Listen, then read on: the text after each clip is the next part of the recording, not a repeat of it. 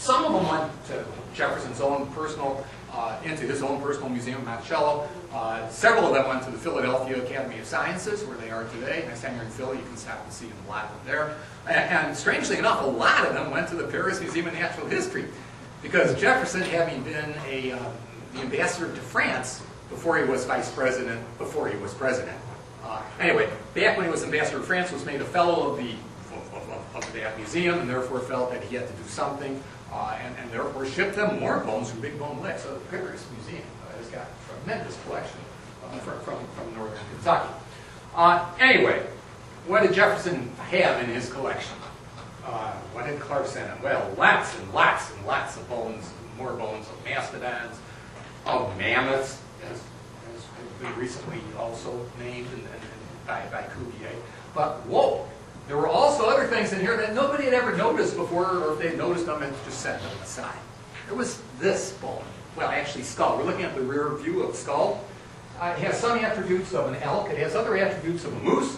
And wouldn't you know it, they call it an elk moose. And wouldn't you know it, when later bones were found to kind of flesh out, to kind of build up, erect this animal holistically, it turns out to be an elk moose. But it was discovered first in Big Bone Lick, Kentucky. It's got the length of a moose, but it's got the attributes, especially the upper skeleton of an elk. Sometimes it's called a stag moose, and quite an animal. Extinct, by the way, just like the mammoths and mastodons, coming extinct at about the same time. Most of these animals, it turns out, jumping ahead of the story, became extinct by in fact, back then, in 1807, 1808, folks, Jefferson still didn't believe in extinction. Still believed that these animals are walking around somewhere. We just haven't found them yet. And a lot of other folks agreed with Jefferson on that basis. But hey, Clark had found a new species, never previously found anywhere in the world. New to science, right here, the elk moose. We weren't done yet. Also in the collection from Clark, laid out on the east room of the White House, with this animal with downturned horns. Not upturned like in a bison, but downturned. And this looks like an animal that some people had seen before, those who had gone to the far north, the muskox. And in fact, that's exactly what it was. But it's not the tundra muskox that we know of, that Jefferson knew of, etc. It was an extinct muskox that's extinct today, but obviously did go to the lick as well for salt, along with mastodons and mammoths and the elk moose. This is the woodland muskox, or the Harlan's muskox, or the Helmington muskox. It's got quite a few common names.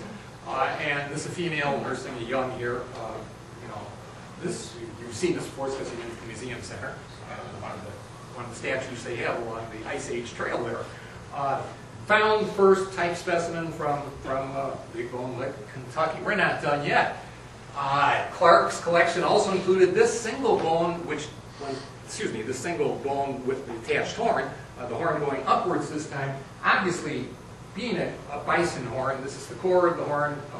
When the horns are actually put on, it turns out you've got a horn spread there of 36 inches, much greater than the 24-inch spread of the modern bison. This turns out to be the ancient bison, type specimen, type species from Big Bone Lick, Kentucky, the Clark collection. This animal is kind of interesting because it's the ancestor of the modern bison. And in fact, with a lot more fossil collection in the past couple hundred years, you can just see a progression from this animal right to the modern bison. The progression primarily can be seen just in the shortening of the horn span, and also the entire body becoming smaller. The ancient bison was a bigger animal overall, and through geological time, just in the last, within the last 15,000 years, has evolved into the modern bison.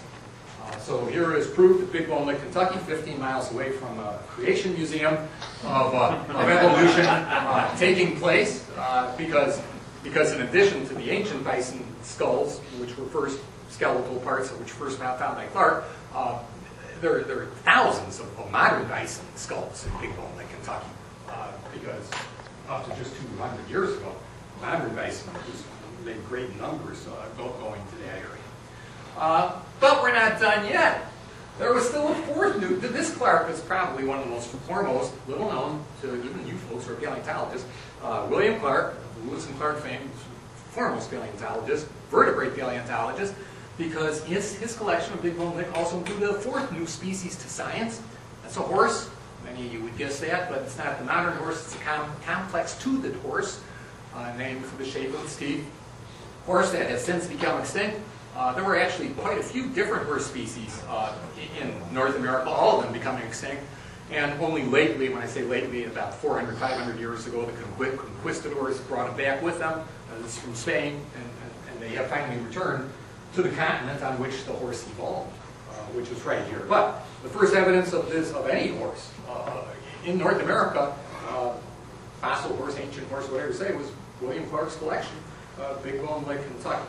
Well, what a guy. But he wasn't the last. Other collectors, not necessarily as famous, and not as lucky, perhaps, in finding more species, because, you know, Clark had done such a great job here, but that's not to say they didn't come up with anything. Parts of this very strange skull appeared in later collections in the 1820s. That is a strange-looking animal. What the heaven's name that could be? That could be a ground sloth. Jefferson's ground sloth, so named because Thomas Jefferson was in on the original finding of this animal, which was in a cave in Virginia. So this animal, even though it was also at Big Bone Lake, Kentucky, it had been found previous to that, back in the late 1700s and named, in fact, in an early scientific paper by Thomas Jefferson. On the other hand, another ground sloth, then found a couple years later, turned out to be different. This is Harlan's ground sloth, and it's bigger. It's 11 feet long. Jefferson's ground sloth is a mere 9 feet in length. This big 11-foot fella, more of a grassland dweller with those giant claws, probably going for roots underneath the grassland. Anyway, the first evidence of this animal was Big Bone Lake, Kentucky, and of course, since then, it's probably the most common animal coming out of La Brea tar pits, for those of you who've been out there in the LA area.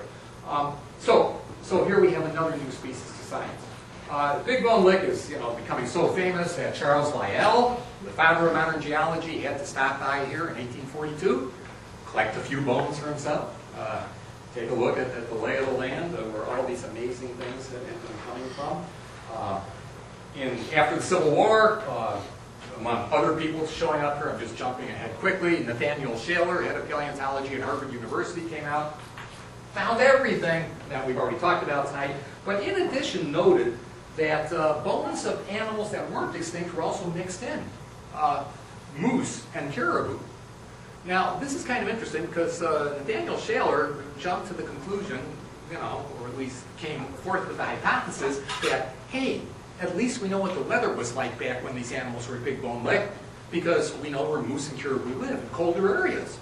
And so moose and caribou were here. Obviously, the mammoth and the mastodon and the complex toothed horse and all these other things, ground sloths, obviously were also animals of a colder period. So that's interesting because it's one of our first hints that there had been periods in Cincinnati regional history and North American history which were colder than the present time. Of course, scientists right at this institution we're sitting in tonight, in the 20th century started figuring out, yeah, it had been colder, so cold in fact, there have been a series of glaciers which have made it in here. The one that got further south, in fact even covered over the lake completely, the pre-Illinoisan glacier, got into northern Kentucky about 1 million years ago. These are all estimates at best. More recently, the Illinoisan glacier, about 250,000 years ago, barely got into a little bit of northern Kentucky. Got to just about where you're sitting, in fact. This is probably one of the boundaries of the great Illinoisan ice sheet of about 250,000 years ago. The last great glacial advance was known as the Wisconsin Glacier of a mere 20,000 years ago. And even though it started melting back about 19,000 years ago, still there's evidence that it was in Ohio up until much more recently than that. And it was probably still cool here. The Ice Age, as we call it, up until about 10,000 years ago. The Wisconsin Glacier is the interesting one because that matches the radiocarbon dating of the bones. Jumping ahead to the 1960s, the University of Nebraska shows up here for 4 years in Big Bone Lake, Kentucky, collects a lot of bones there and has some radiocarbon dating. which of course is something that none of these previous scientists could do, and found out that these bones we've been looking at and talking about tonight have been 17,000 years old, 16,000 years old, 14,000 years old, 12,000 years old. So we now know when these animals lived here. There are a lot of other mysteries surrounding them still, but at least we have some idea of when they were here. The University of Nebraska folks also, being the geologists that they